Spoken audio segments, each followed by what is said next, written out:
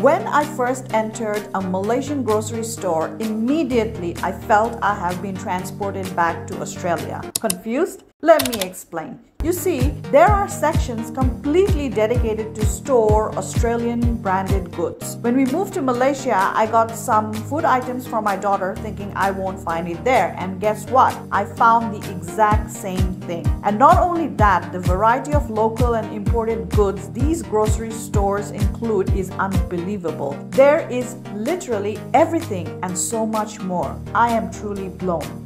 Go to YouTube and type Tiny Detour Grocery Shopping in Malaysia and find our video to know more.